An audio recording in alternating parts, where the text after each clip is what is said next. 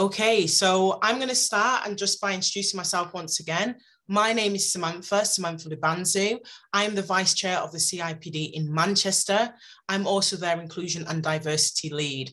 I'm really excited today because we have an amazing award-winning speaker who's just going to blow us away. I'm pretty sure I've gone to her sessions. They're incredible. So you're in for a treat.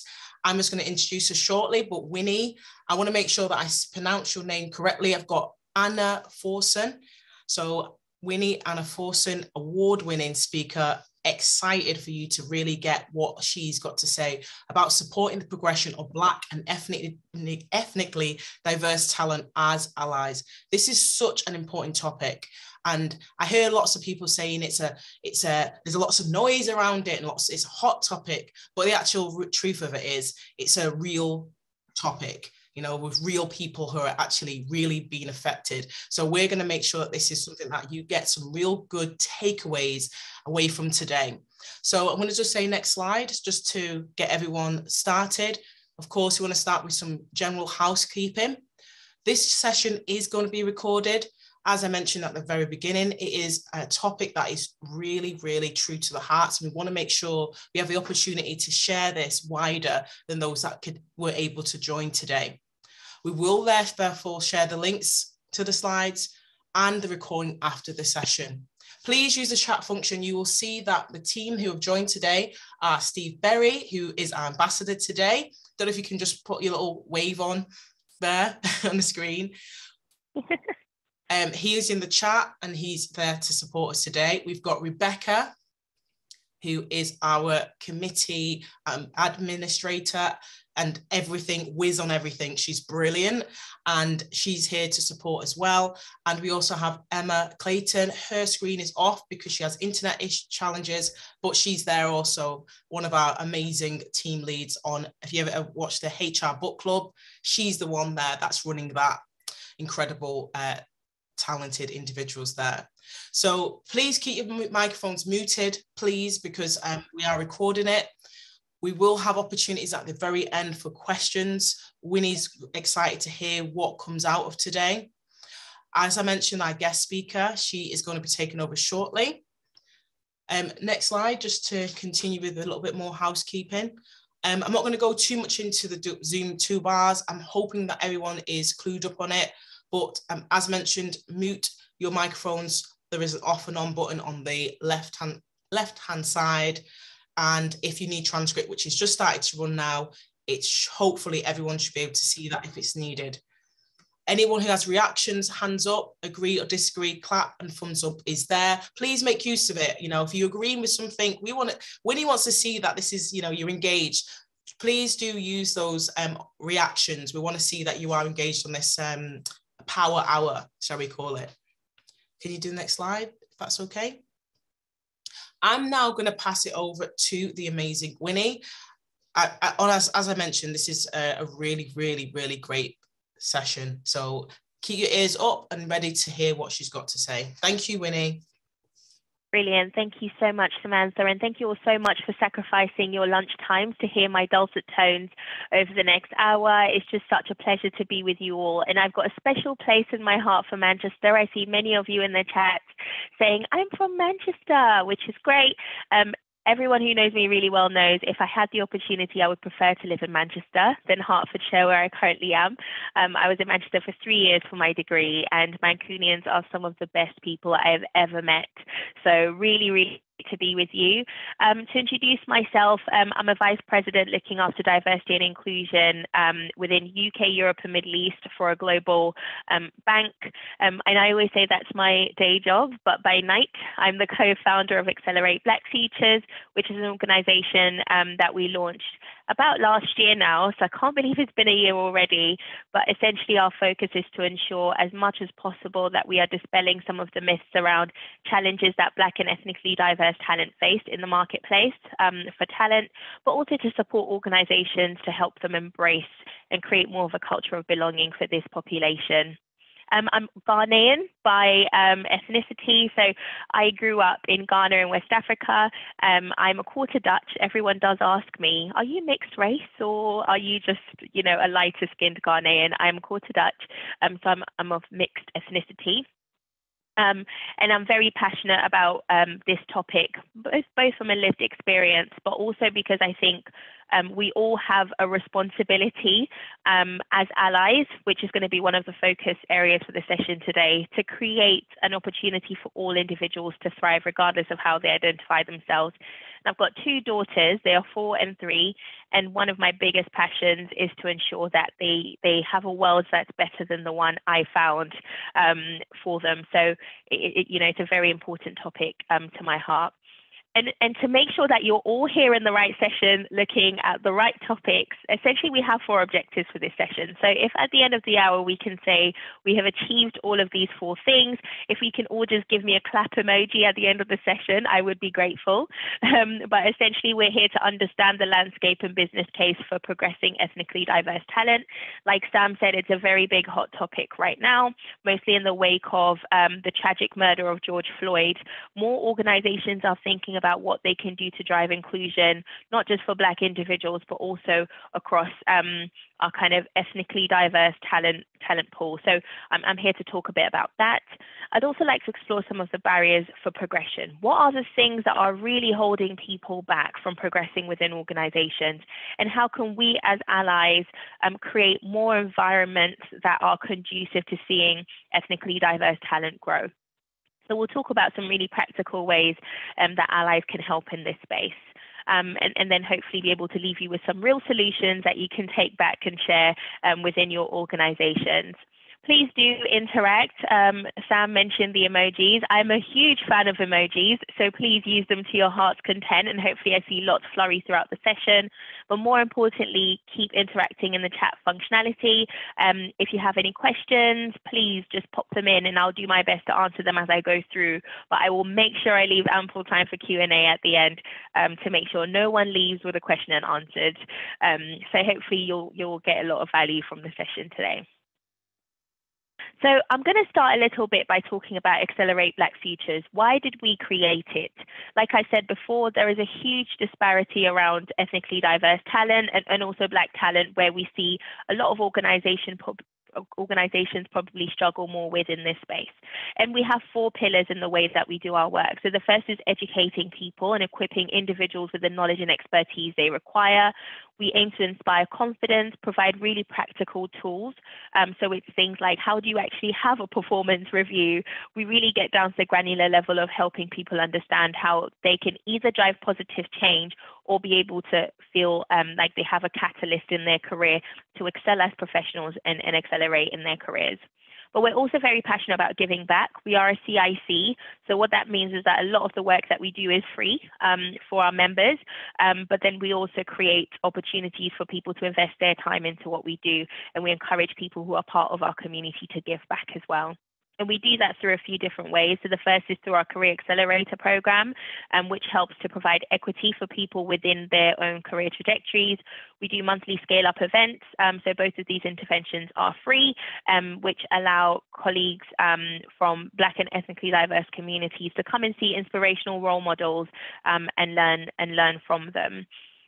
We also do lots of online activities, so please do look us up via our website or on LinkedIn to connect with us. And we also work with different groups on more bespoke activity. So that's that on the introductions. What is the landscape for ethnically diverse talent? What is the actual kind of challenge that we see? I often have people say to me, Winnie, I just don't understand where people are hiding. I really want to hire really great people for these roles, but I can't find anyone. And actually, there are real big issues in this space. So as of last year, there were no FTSE 100 firms who had Black executives in their top 3 roles. So there is a very, very prevalent issue around representation. We also see that Black and ethnically diverse individuals struggle to achieve the same progression as their white counterparts. And that's definitely come through as an emerging theme from the McGregor-Smith review. So if you haven't seen that report, it's actually a great report, and I really recommend that you go and read it. But we also see that while a lot of organizations will typically have a broader representation at more junior levels of the organizations that we're in, we see that only 1 in 16 top management positions are held by ethnically diverse talent. So there is a huge disparity between entry-level roles and where we see representation, but then we start to see that tail off quite a bit when you get into senior management positions. And we'll explore what some of the reasons are for that as we go through the session. Over 30% of Black Africans and Black Caribbean employees reported that they were overlooked for promotions. So I hear a lot of leaders tell me, Winnie, I want to see people grow, but I feel like the people in my teams don't always put their hands up. And actually, the truth is many colleagues do want to progress. They do want those opportunities, but they feel like they are overlooked for them. So I think there's a really great win for organizations to think about how you tap into your talent, even if they're not shouting out for those opportunities. And then the last point I'd like to raise is that Black employees hold just 1.5% of senior roles in the UK, according to a HR review piece of research. So that's, I mean, it's just, there are significant issues in this space. And hopefully we'll be able to dispel some of the challenges around that as we go through the session. I'd love to hear in the chat, do some of these stats surprise you? Are they similar to what you thought? Please do keep sharing your thoughts as we go along. I'd love to hear anything on your mind. So why is this group of talent so important for organizations to tap into? Research shows us, once again, the McGregor-Smith review shows us that the potential benefit to the UK economy from full representation of Black and ethnically diverse individuals across the labour market is estimated to be £24 billion per year. So many of us think about the moral argument or the ethical argument for having Black and ethnically diverse talent in our organizations. But actually, if we get this right, think about the exponential capital and increase in revenue that most organizations can tap into. And this isn't just prevalent for talent, it's also prevalent for customers. The more diverse we're able to think as businesses for the way we attract customers and also for the way we attract and retain talent, the more revenue we'll be able to generate. And Boston Consulting Group, for example, validates this research through a report that they were able to do a few years ago that tells us that most companies saw a 19% increase in revenue by making sure that they had a more diverse leadership team. So there is a huge benefit, not just ethically, not just morally, but also financially for ensuring that there is diversity. And that includes things like diversity of thought, bringing different perspectives to the fore, and how that has such a big benefit to many organizations.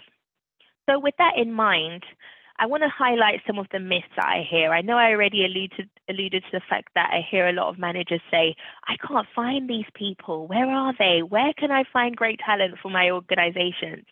And many companies think that there aren't enough people in the market. But as we can see from some of the data, 1 in 8 individuals in the talent marketplace, especially in junior positions, are diverse. So actually the disparity is not the availability of talent, it's more about how we are promoting and growing that talent through the different roles. And that's so important to highlight. The second is there is a skills gap. Candidates don't often have the skills required for senior roles, and that's actually very untrue. There are, like I said before, there are so many colleagues who are looking to progress. You know, they're putting lots of work into growing their skills and capabilities.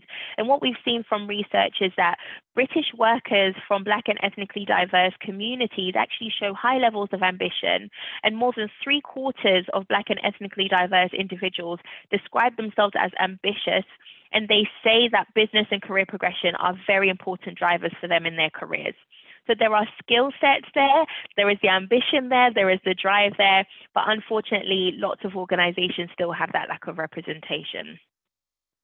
The third myth is that there are equal opportunities for people of all races, and people need to work harder to succeed. And this is the day-old theory around meritocracy. We all have equal opportunities to succeed. Why aren't people just taking advantage of those opportunities? And unfortunately, there are so many things within organizations systemically that hinder lots of Black and ethnically diverse individuals from having the progression that they wish to see. So actually, one of the things that's very important is to break down some of those barriers to see that progression. So what are some of those barriers? The first is a lack of visible role models. Many individuals tell us, especially from our Exellerate community, that when I don't see people who look like me in these roles, I don't apply for them because I don't think it's possible. And this is a very important thing to highlight because it's not just for the Black and ethnically diverse community, but the intersectional lens is so important. For Black and ethnically diverse people who have disabilities, for example, I don't see people with disabilities in CEO roles or CFO roles. And actually what we know from a diversity lens more broadly is that I think it's something like 50% of all senior leaders with disabilities don't disclose them. So when you start to look intersectionally, there are so many more ways that this becomes a more prevalent issue. When we look at women of color, for example, when I don't see women that look like me in these roles, I don't go for them. And then when you add that layer of being a person of color, it makes that gap a lot more prevalent because representation is so low. So there is so much work to be done in this space. The second is a lack of transparency in the hiring process. And I recently saw a stat that something like 40% of roles that are advertised don't actually come onto job boards. So there is so much backdoor hiring that goes on. And forgive the kind of simplicity in the way that I represent this, but we all know that as individuals, we have inherent unconscious biases. So if we look at the fact that statistically, more people in senior leadership roles identify as white males, statistically that's where we see representation. So if individuals in those senior positions are hiring people who look like them, unfortunately, this is going to be a continuous cycle. How do we bring more transparency into the hiring process to make sure that all jobs are advertised in the right way to give more individuals the opportunity to apply for them? We also see a lack of constructive feedback from hiring managers. I see so often from our Exellerate Black Futures community where they say, I really took, the courage to apply for a role and I didn't get the role and no one told me why I didn't get it. And unfortunately, as HR professionals, as hiring managers, when we don't share transparency around what does not make a candidate successful, they're not able to utilize that information to grow into the next role. So it becomes a very big kind of endless cycle for many Black and ethnically diverse candidates especially. The fourth is a lack of sponsorship and mentorship. And I've seen more of an emergence from a mentorship standpoint where more individuals are able to go out and identify people because we've talked about it a lot more. But actually sponsors are a lot harder, especially for Black and ethnically diverse people to tap on the shoulder. Hi, this is a great role. I'd love to think about going for it in the future. Can you help me have a voice in rooms that I can't be in? And unfortunately, for a lot of ethnically diverse talent, that is a luxury that they simply don't have. The fifth is a lack of psychological safety or confidence. And actually, I say this with the caveat that this is absolutely not the case for everyone, as is all of the points I've made so far.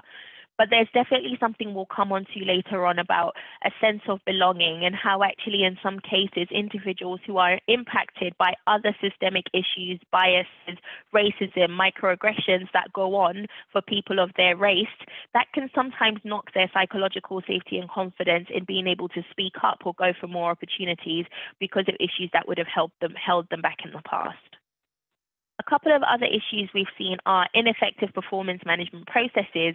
So in many cases, we actually do see statistically that individuals who are Black and ethnically diverse, unfortunately, do end up for companies where there are performance ratings, for example, statistically do end up in the lower end of the scale, which is very frustrating.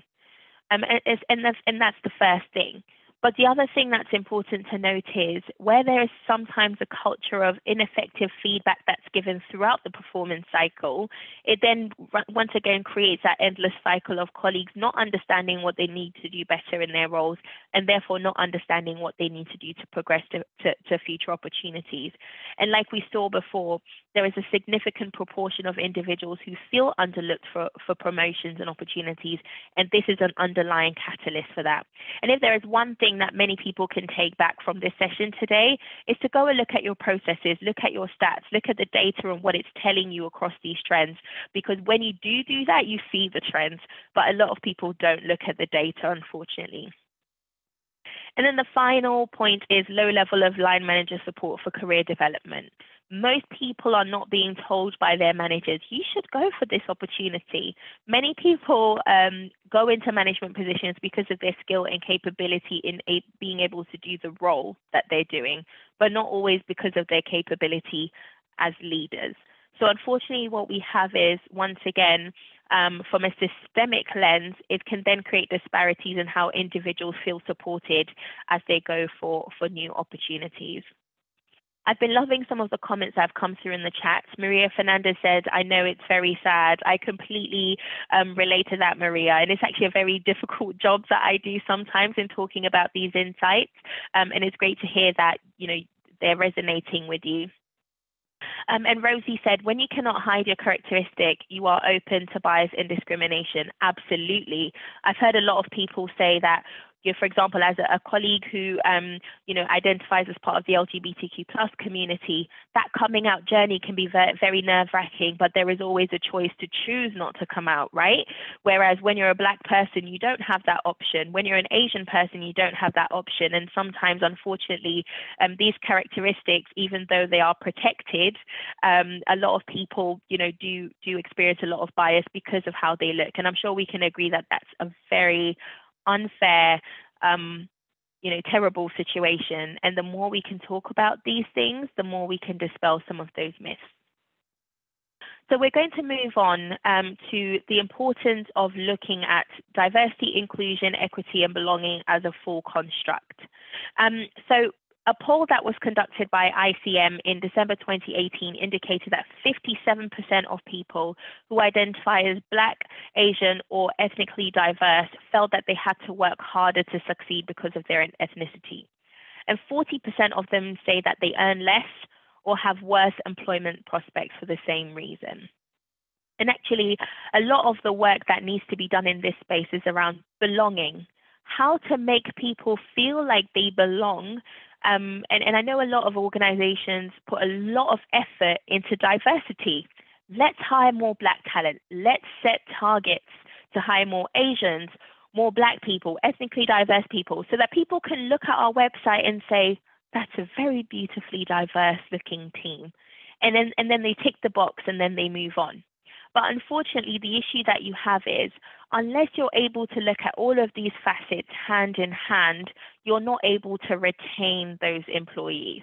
So you do so much work, hire lots of companies to help you with bringing the talent in, but unless they feel included, unless they feel like they belong, and unless you remove the obstacles that stand in their way, there will always be a lack of equity that will hold them back. And it's important to think about belonging, because people who experience a sense of belonging, by research, we've been able to see that there is at least a 56% increase in job performance.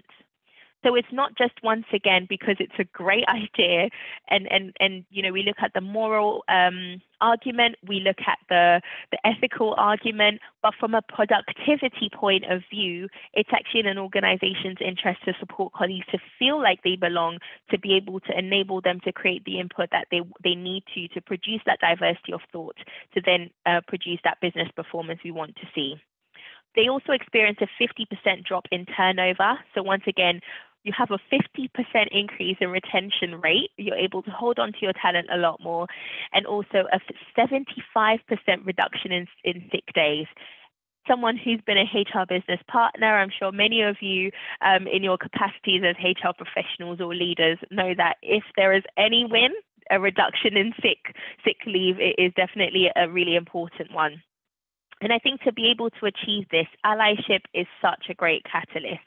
All colleagues who are Black and ethnically diverse need to feel like the people who do not look like them not only accept their presence, but embrace their presence and harness their presence and harness their contribution and value it. And how are you able to do that? That's something that we're going to explore shortly. So who is an ally? That's where we'll start. An ally is essentially any person that actively promotes and aspires to advance the culture of inclusion through intentional, positive, and conscious efforts that benefit people as a whole. Now, there are a few things I'm going to break down in here. First of all, I love the word actively promotes here. Like I said before, it's not just about being passive in the way that we engage talent, but we are taking proactive steps to look at how we support people every day. And I love that point around aspiration. And it's important to note here that allyship is not just in the context of race. We can all be allies in different ways.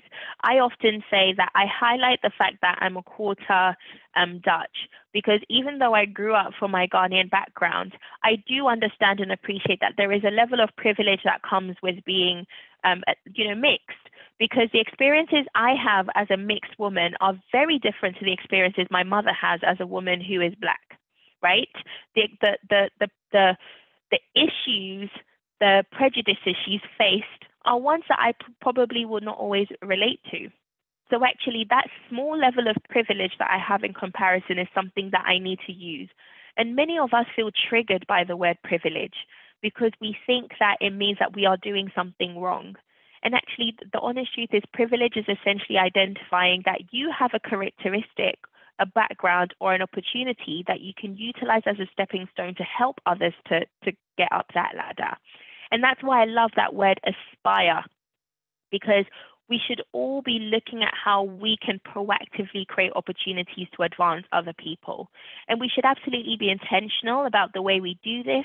We should be positive, but also really think very consciously about how we can do that in a proactive way. And I love that it talks about benefiting people as a whole, because it's not just in your organization that it makes an impact. I talked about the revenue opportunities from a customer lens, but also when you create a culture of belonging, it's not one that just benefits the group that feels disenfranchised, it benefits everyone. Because if everybody can bring their best self, that diversity of thought and collaboration that can be created is one that is really beneficial to the whole business. And I can see a lot of people commenting here, so thank you so much for engaging. Daniel Taylor said some organizations are including belonging when they talk about equality, such as equality, diversity, inclusion, and belonging. Absolutely, and I think it's a great way to demonstrate intent very early on. MSC says, great way to explain privilege. I wish more people would understand what the word means in this context. I absolutely agree. And I think we all have privileges in some way. So really tapping into it, whatever that looks like, is so important. So thank you. We've also got something from Harry that says, I think it's a beautiful way of putting it. There is a huge connotation that privilege is negative, but like the narrative of using it, it is an opportunity. Absolutely, Harry. And I'm glad that that's resonating across everyone. So thank you all so much. Please do keep the comments coming. So we've talked about what allyship is. How can we demonstrate this in a meaningful way? And I love sharing this model, which is called the Ally Continuum by Jennifer Brown. She's the founder of the Jennifer Brown Consultancy, which is based out of New York.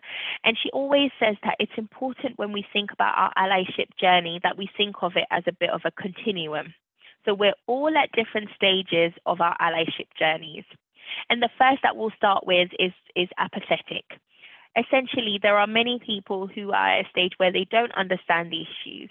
And in the context that we just talked about with privilege, that is okay, right? We're all learning about different topics as we go along, and we all have to start from somewhere. So being at the first stage is not to say that it's a negative thing, but being aware of the fact that there is so much more that we have to do to understand the issues is a great starting point, and leaning into that can be very beneficial. And usually people are at this stage would maybe not be outwardly racist or sexist or homophobic or anything like that, but they may not necessarily see the world through a broad lens of different experiences. They may only look at the world from a lens of their own perspective, right? So you might often hear people say, especially the comment I raised earlier around, but the world is meritocratic. People can just work hard and get to where they need to go. And actually, that's just a demonstration of a lack of understanding that there are some individuals who do not have the opportunity to succeed like everybody else. And sometimes you just don't know that until you can experience that at a deeper depth. The second stage is aware. And this is when most people will have an understanding of the issues. They may have been aware, they might have read a book, they may have watched some documentaries, and essentially can understand what the lived experience of other individuals are. And I think what's important about this stage is how important it is for us to lean in, ask questions, be curious, we seek to fully understand, but also removing our ego from the equation, because our egos often prevent us from being able to fully immerse ourselves in other people's lived experiences. So almost taking yourself and what you already know out of the equation and learning new things that help you to develop a new level of understanding and empathy are so important to be able to create more awareness about the help that can be offered to other people as an ally. The third is active, and this is essentially people who have awareness of the issues, can create a level of empathy for the lived experiences of people, and are trying to unlearn old habits and old understandings. People who are in the active stage are typically well-informed and they're seeking diversity when prompted. And I want to pick on that point, prompted. It was interesting. I was in a session recently where a leader said something like, I feel really passionate about the D&I agenda and I do stuff about it at work all the time. And my wife walked into the room one day and heard me on a conference call about D&I. And when I hung up, she looked at me and said, I've never heard you talk about that at home before, and I've never heard you talk about that at the pub. And he said, wow, that really prompted me to realize that at work, I'm prompted to think about D&I all the time. And I thought I was an activist, but I realized I'm an activist at work. And actually, I don't challenge my friends on the race agenda. I don't challenge people in my private life about how they could think about this differently. And I loved seeing that light bulb moment, because for many activists, we work really hard to create an understanding. We are well informed, but that piece around being prompted is such a big piece here. Are we thinking more about areas where it may not come naturally to talk about inclusion, especially on the race agenda, and how comfortable are we talking about it in the presence of those who are unconverted? And I think those are kind of big questions that start to come up in your mind when you're in that active stage. And then the fourth is advocate. So these are individuals who are committed and proactively championing allyship. And I love that this is almost the kind of stage we would all love to get to. But once again, this is by no means setting a state of utopia. It's really important that we also understand that you may take a step forward in that kind of allyship phase and maybe take a step back. We talked about the intersectional lens. And there might be times when you feel really confident talking about the ethnically diverse agenda, but it might be that when you start to look at what experiences are, for example, for ethnically diverse gay people, you might realize, oh, actually, I need to go back and raise more awareness. And it's appreciating that sometimes you can go back and forth between that continuum, and that's also okay. But I think the important piece to highlight around advocating is essentially this is a place where people are proactively making it happen every single day.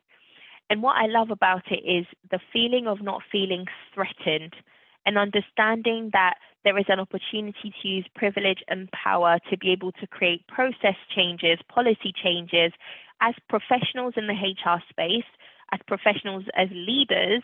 There is so much opportunity to really make a change in this space. And essentially advocating is a great opportunity to do that as an ally. And I kind of want to end this specific section by saying moving through this ally continuum is one that takes perseverance and dedication. Everybody will make mistakes along the way.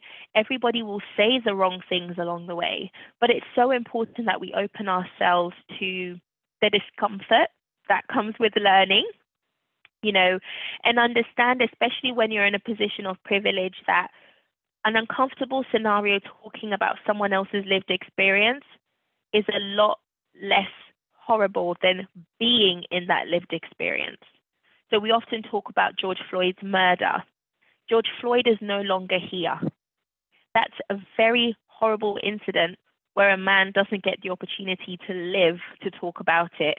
So being uncomfortable talking about his murder is a lot less uncomfortable than his lived experience. You know, people who can't, I was talking to a gentleman just this week who said, I can't walk on the street with my hoodie up, right? So imagine the discomfort of living that experience versus the discomfort of talking about it. there are definitely two very distinct differences there.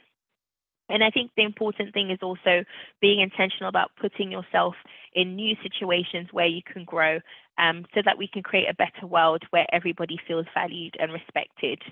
And before I move on to my final tips, I can see that a few comments have come through.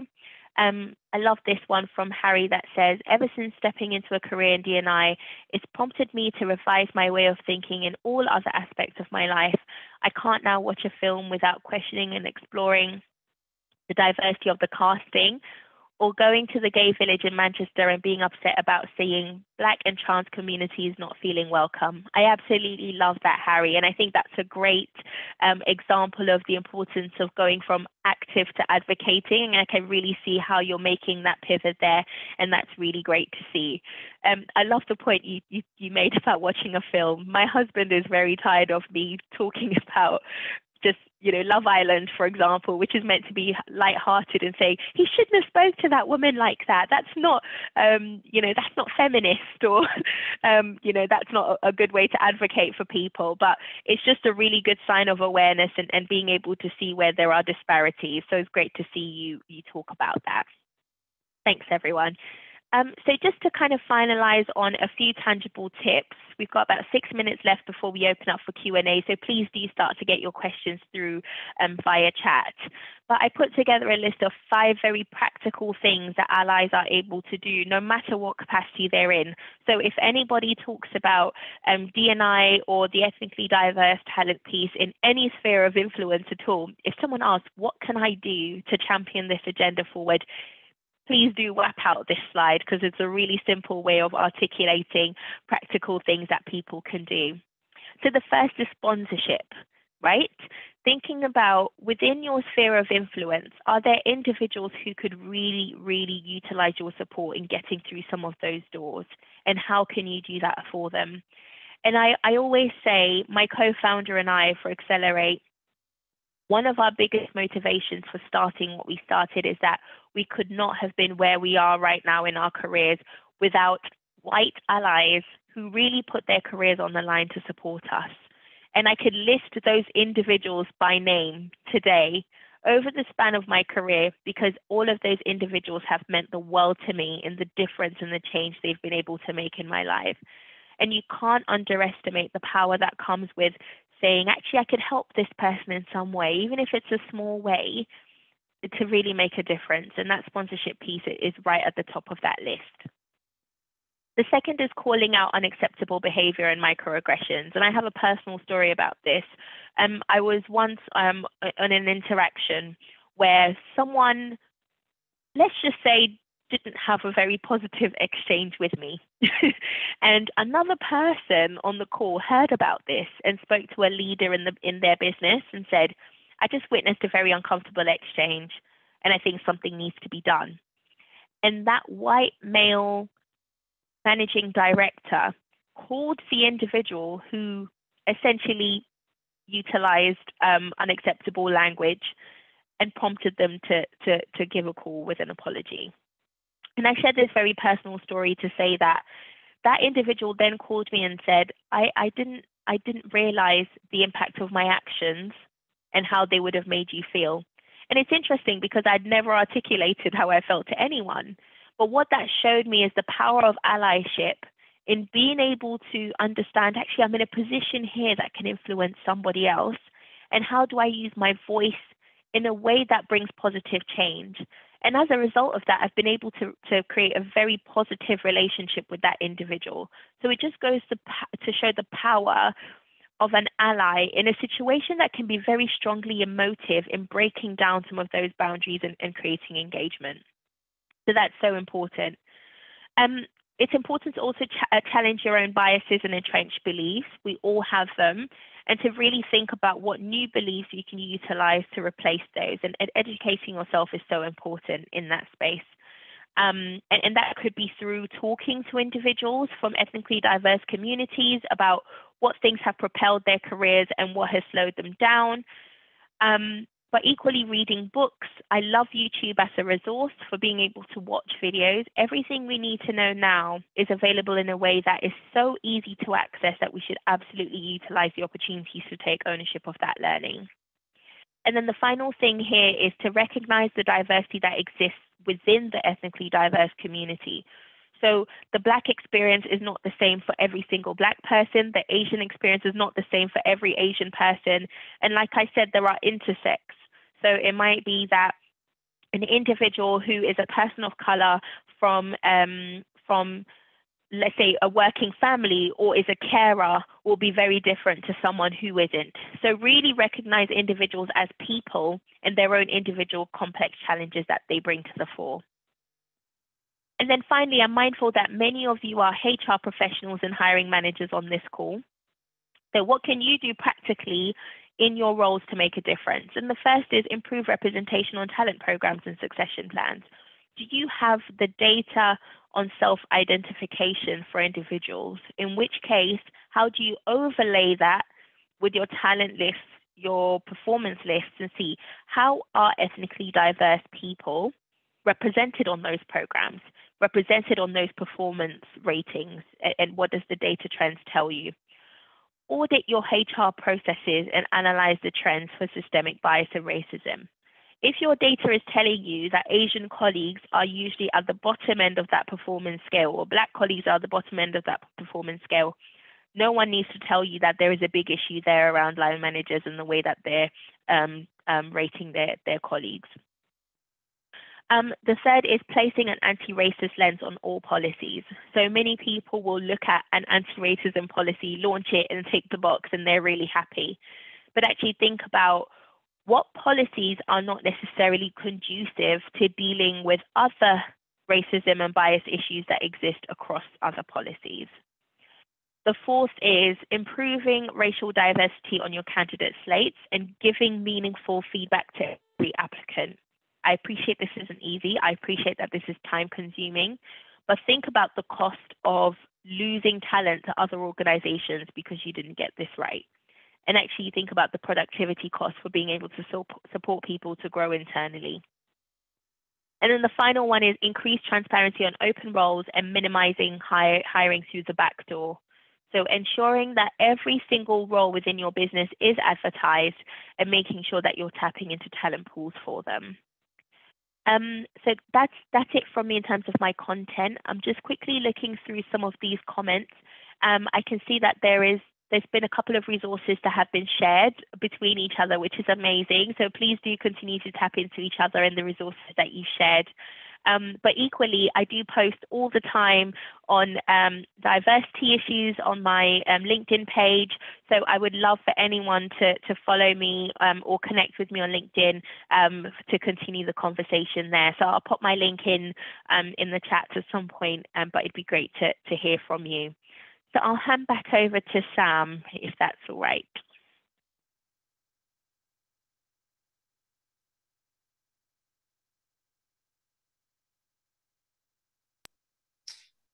Thank you so much, Winnie. That was absolutely brilliant. And I'm hoping that everyone got a number of takeaways from being able to actually hear what is quite pressing. And what I liked what you said, Winnie, was this. One of the things that I come across as well is the ability to start getting comfortable with being uncomfortable. So you said here, living it and talking it is very, very different. Now, there are a number of individuals that I see in diversity and inclusion that have been asked to talk about their lived experiences a lot. And it is trauma, it is reliving trauma, but the good thing about it is it's allowing individuals to have the experience. So I really like that you shared that. Please bear in mind when people are sharing their lived experiences as well, that it is trauma. And you said here, putting yourself in positions where everyone feels valued and respected. That's everybody. So I like that you commented here that it benefits people as a whole. This is for everyone. This includes allies, it includes Black ethnic minority. It's everyone's going to benefit from this. It's a no-brainer. It's a win-win. So I would just like to just share the member benefits of being part of the CIPD. So as you can probably see, there's a whole host on there, and we have access to resources which Rebecca has kindly already shared in the chat. I would just say as well that there is opportunities, if you would like them, to join ourselves and join the membership. Please go and have a look at the website. Rebecca's just put that in there, and Stephen may have put that in there already. I also just want to just highlight and just move on the slide. Can we just move the slide? Then, yeah. So I just want to also just highlight career support that is available for anyone that needs it. That on the CIPD website, we do have career support that is, you know, you can tap into at any point. There's a lot of free resources there. You do not need to be a member, but then there's a membership side of it, which means that you get access to everything that's there too. I have benefited myself, and I'm sure that there are individuals who are part of the CIPD on this call who have also done the same. Can I go to the next slide as well? So the next events. So the next events, my screen is not, there we go. So the next event is the 2nd of February at 6 o'clock is Unwrapping L&D. If anyone wants to join that, it's going to be a fantastic event. The 7th of February at 6:30 is the HR Book Club, which is going to be flexible working with Gemma Dale, the author. We have Emma Clayton, who's running those sessions. They're brilliant. For those who just want to build their knowledge bank, this is the way of getting your CPD. I am very active in that HR book club. I've learnt a ton, and being able to tap into the authors themselves. They come along and actually allow and share, you know, a lot of stuff of how they came about it. The 25th of March, let me just confirm that that date has now changed to the 31st of March. There's going to be a diversity roundtable, which includes top expert speakers. So it's going to be another session, but it's going to be a panel one. Now, all these are going to be shared in the link that we send out later on, which will include this, slide and the recording. So I would really recommend that you take the time to have a look at what's on offer for you. I believe that's the last slide. Can I just double check? Oh, feedback. So before you go, I know that this is your lunch hour and you've probably, you know, been munching while you've been listening. But if you just take some time to feedback in, it'd be great for Winnie as well, to just to see that this has been useful, but for us to make sure we're able to give you the best talkers and speakers that, you know, that time in your time. So just, can you highlight the QR code and access the survey? And we'll also be taking away, if you just put one word into the chat that you've got from today, that'll be brilliant. Just one word, that'll be amazing. And we'll take that away as well. So hopefully you got the QR code. And I think the next slide is our speaker. Again, just to say, Winnie Annan-Forson, she's available on LinkedIn. We'll be sharing her LinkedIn if it's not already gone into the chat. If you want to, please do connect. Mine as well is going to be shared. My name's Samantha Lubanzu, available on LinkedIn. We'll share these resources with you. And to go onto the site, it's www.cipd.co.uk. I want to thank our team, Rebecca, Stephen and Emma, who have all been helping in the background. They're incredible. Can't really do any of this without them, to be honest. So I just want to say thank you very, very, very much. And again, Winnie, if you don't mind just coming back on, I'm going to just pin you. I just want to say a big thank you. If it allows me to pin. Yeah. If anyone just wants to put on their screen, it'd be great if we can get a final picture. So I just want to pop your videos on, and it'll be great if anyone can just smile to say, I am an ally, and we can post you there on social media. The more the merrier. Anyone just want to put your pictures on, videos, want to see lovely faces? Oh, I'm loving all these lovely faces.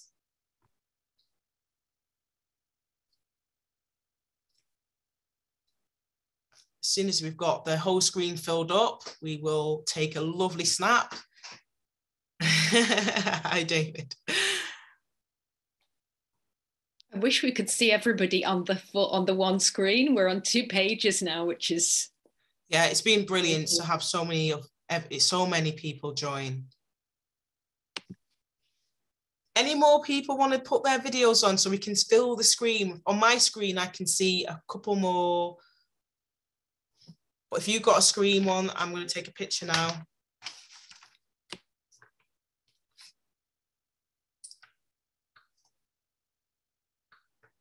See if I can do this with, yeah, there we go. Big wave, everybody. Everyone will do a wave. Brilliant. And finally, if there's any more feedback or questions, don't think this is the end.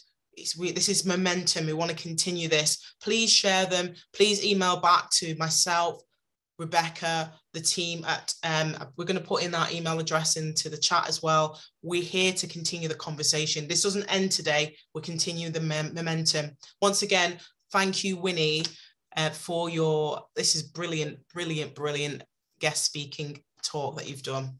So we've got 5 more minutes. So I want to give you those 5 minutes back. So anyone that wants to either put some more things in the chat, that's fine. Winnie will be able to communicate with you. Or otherwise, I want to say enjoy the rest of your lunch, all 5 minutes of it for me or for anyone else. And just thank you.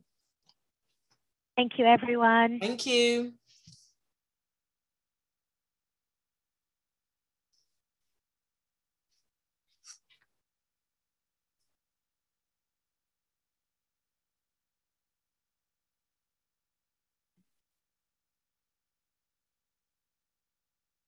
Lovely to see that there are so many people still with us. If anybody wants to chat with us, put your cameras on.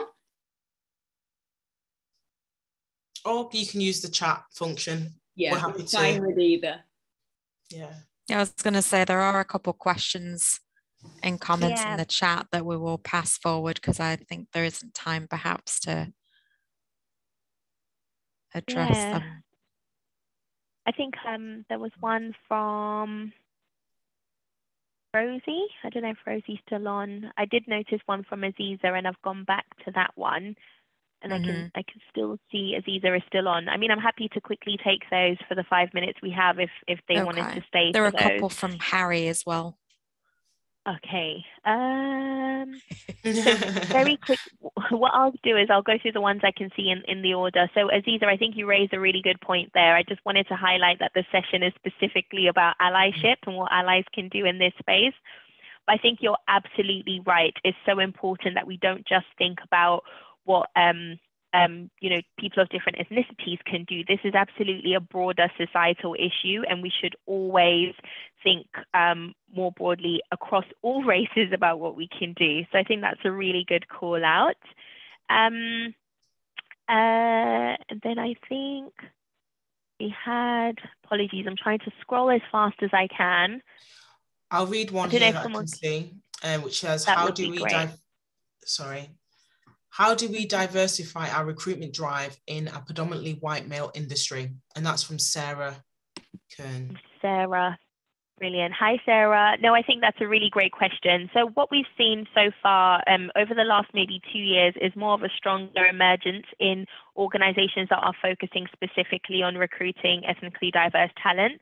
I think more than ever in the wake of the tragic murder of George Floyd, I think what I've seen happen is that there is more of an emergence around special or specialist organizations that are focusing on industry. So for example, there is one called Black Women in Asset Management, there is Black Women in HR, and those are just 2 specifically for Black individuals, but there are so many people of color groups and emerging platforms that are now looking at specific recruitment of ethnically diverse talent in specific industries. I recommend, it's so important to tap into those. I think data is really key here in looking at your candidate slates and what individuals are coming through those slates, but also looking at the tip-off points, the drop-off points for those slates too. So some companies have told us that they see a trend that they don't have an issue with bringing in applicants from ethnically diverse groups, but maybe from the second stage where human intervention then gets involved. So even blind recruitment is great, but from the point you see a human in the process, they see tail-off rates because of unconscious bias. So looking at your data will really help you to see, is it an attraction issue, in which case work with specialist groups? Is it an issue of dropping off throughout the process, in which case then your managers are the problem? So I think that's probably the advice I would give and what I've seen work well, but we're still absolutely learning every day across the industry. Okay. I think yeah, I was just going to say we also have a couple questions going further back that I found that were Harry's. So the first one was around, what do you think is the best way to encourage more people to speak up against discrimination in larger companies? There may be some people who are happy to speak up, but unfortunately some people aren't confident enough to challenge someone. Yeah. And I think, look, on a human level, it goes down to the point around, if it's uncomfortable to speak about something, think about how uncomfortable it is for the person who's experienced the issue.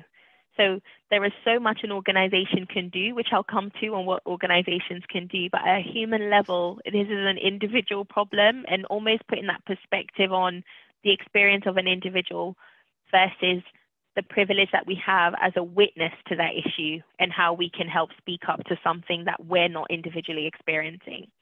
In terms of the organization and what they can do to help, speak up spaces are so important. And I've seen a huge rise in more organizations starting to look at speak up groups or maybe speak up champions to go and confidentially raise issues, which I think can be something that can be a start. Also creating policies that protect individuals that raise those issues. So I've seen a huge rise in microaggression policies